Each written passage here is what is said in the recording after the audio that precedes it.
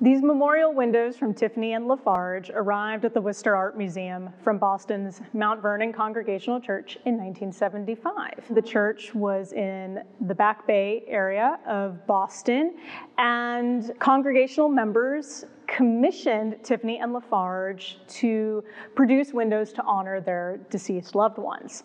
But by the 1970s, the congregation had begun to dwindle in size, and so the church merged with another, and they vacated the building.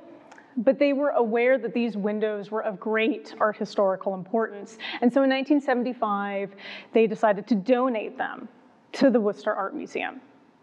However, before the windows arrived in the museum, one of the Tiffany windows disappeared. The one that's on the left side, the work that would have had his signature. It is gone, it is lost, and we are never been able to locate it.